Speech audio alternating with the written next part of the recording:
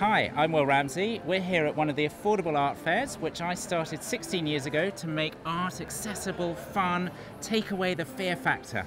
Let's go and look at some art. I love photography. I love contemporary stuff that references the past, but with a contemporary twist. And this work by Romina Recia from Argentina, I love it. Never rains in Britain. Hello, are you enjoying the fair? So we've got ceramics here as well. This stuff by Pierre Williams, a bit of a Michelangelo twist. Love it. This one really caught my eye. It's a fantastic drawing. He's really drawn me in with his eyes and his smile.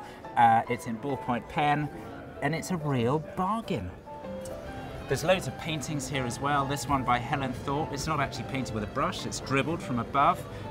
There's loads of sculpture as well, bronze by Claire Trenchard. And the best thing about this stand is this is the genesis of Affordable Art Fair. This is Will's Art Warehouse, which I started in '96.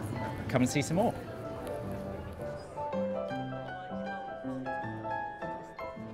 There's big, intense pieces like this by Susie Morris, who's a recent graduate.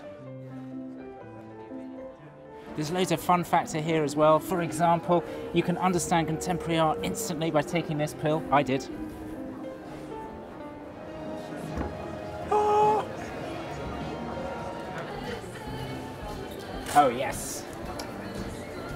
There's famous artists here as well. This is Grayson Perry, really well-known British artist. And these are editions of '68, and it's new and it's affordable.